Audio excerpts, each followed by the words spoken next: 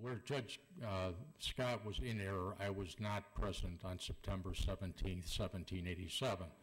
But where I was present was at Howard Law School in Washington, D.C.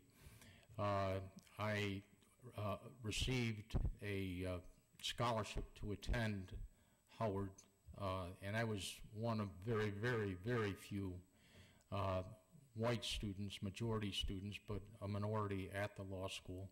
And I was there during the time period, and in particular, I was a second-year law student when Dr. Martin Luther King was assassinated, and I was actually held in the law school while 14th Street was burning in Washington, D.C., and I met all of the political activists of the day. Some names may be familiar to you: Stokely Carmichael, Eldridge Cleaver, Dr. Nathan Hare, Tommy Edwards, and I had exposure to the Conspiracy 7 people and the Black Panthers and the like, so it was a very tumultuous time.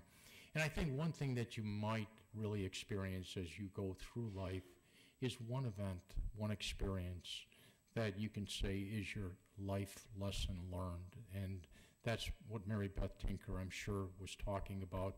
That was my life lesson learned, learning firsthand about what discrimination really is, what racial prejudice really is, and it shouldn't be. It shouldn't exist. Whether you're Muslim, Asian, Black, it shouldn't matter. It doesn't matter, and under the Constitution, it doesn't.